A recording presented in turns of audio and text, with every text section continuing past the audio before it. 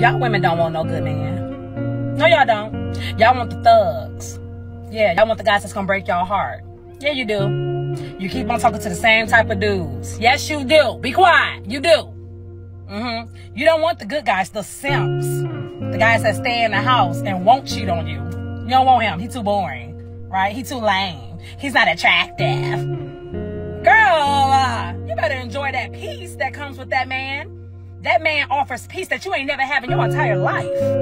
You hear me? You better get with that man because of what he can do for your soul.